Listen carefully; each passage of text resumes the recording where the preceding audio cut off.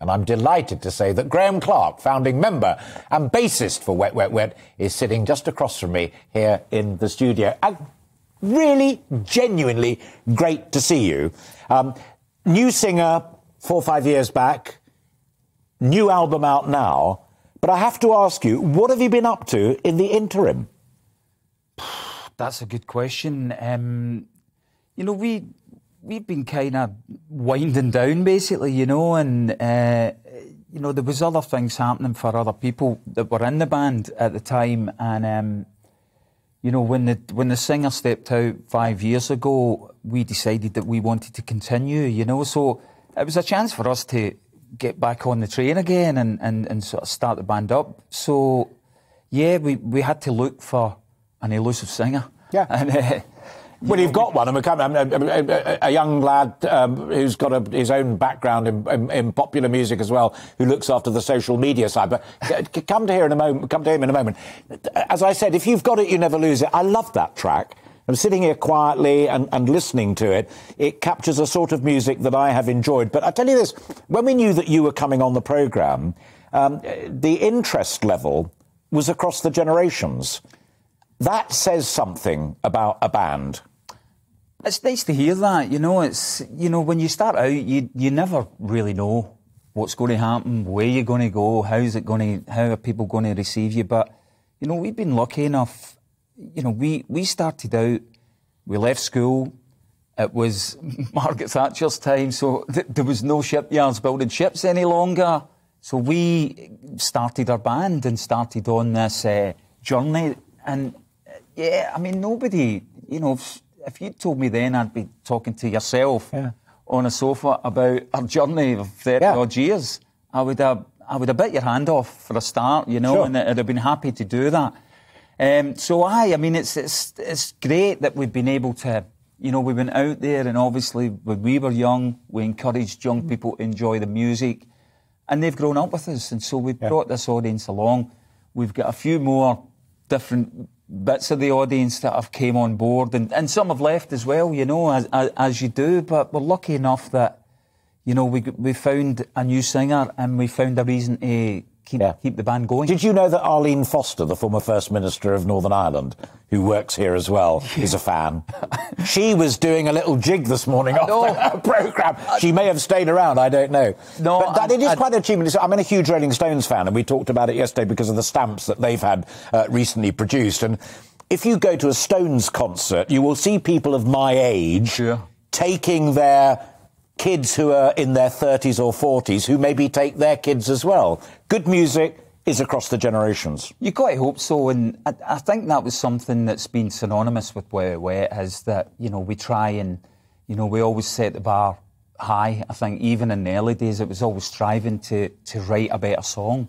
And really, I absolutely enjoy that, you know, the challenge of writing something that's going to connect with people. And, you know, I know lots of songwriters say that sort of thing, but it is, and, you know, it doesn't get any easier because, you know, when you know, I must admit, when we were writing this album, we were in lockdown, so we weren't together.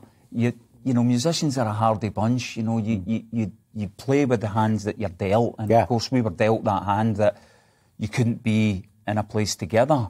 So we had to find new ways of inventing the wheel, you know, and as I said, it doesn't get any easier writing a song. A song is a difficult puzzle to work out. But while you were saying that, there was a little bit... People watch this on telly, which is great, but they also listen on radio. So just to explain that there were some lovely clips there of recent concerts, and not least also showing Kevin Sim there with the microphone. Absolutely. But you still on the most beautiful bass there. You were telling me during the break, before we began this conversation, that festivals, not necessarily the great big, you know, Twickenhams and what have you, but just that series of festivals across the country have been a godsend, not only for you, but for many bands. Well, I think that's right. You know, I think it's safe to say, because of the uncertainty over the last 2 years with what we've had to endure, you know, I think people are much happier to go outside, say, than to go inside a venue, you know, and so... It's simply safer. Well, it's safer. It's also... it's another communal experience, you know, and that's, the music is a unifying experience as well, I feel, you know. It's something that, you know, I get into music because I love music, you know. I had no idea that it could unify and bring people together, you know, the way that it has throughout my life. And so that's an amazing thing, you know, to do the festivals. You know, nobody knew what was going to happen last year. You know, some people were going out on the road, some people weren't, some tours had been cancelled, but the festivals seemed to be the mainstay of, you know, how to get, you know, how to go out and play.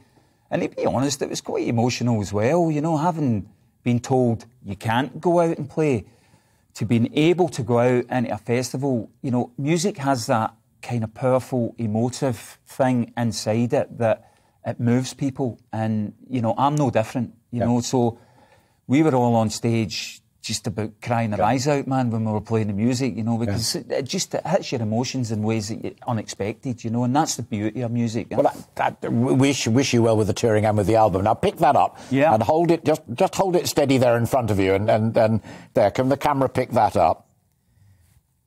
There we have it. Now, that is what younger viewers and listeners need to have explained to them, is what we call a cassette. And I can remember buying cassettes in the early days, and vinyl is now facing a renaissance, and of course DVD is there, but so many people stream. Does it matter to you as an artist? I mean, first and foremost, you are a great bass player. Does it matter to you what format it goes out on? Not really. I mean, formats are formats. It's lovely to have the nostalgia of a vinyl, you know, but this has been our first piece of vinyl for 20-odd years, maybe. So it was nice to, you know, and it's a nice process to take it out of the sleeve, to put it onto the thing, to clean it, to let the needle hit the vinyl. It's fantastic. But, I mean, it was surprising to me, but we sold more cassettes back in the day because, if you think about it, people had cassette players in their cars. And so if the mums and dads, and this goes back to your generational thing, you know. Graeme, we wish you well with the new album and with the tour. And thanks for coming in and sharing dreams and reflecting on memories too. Graeme Clark, Wet, Wet, Wet, all of you, the best of luck. Good to see you. Thanks very much, Alistair. Thank you.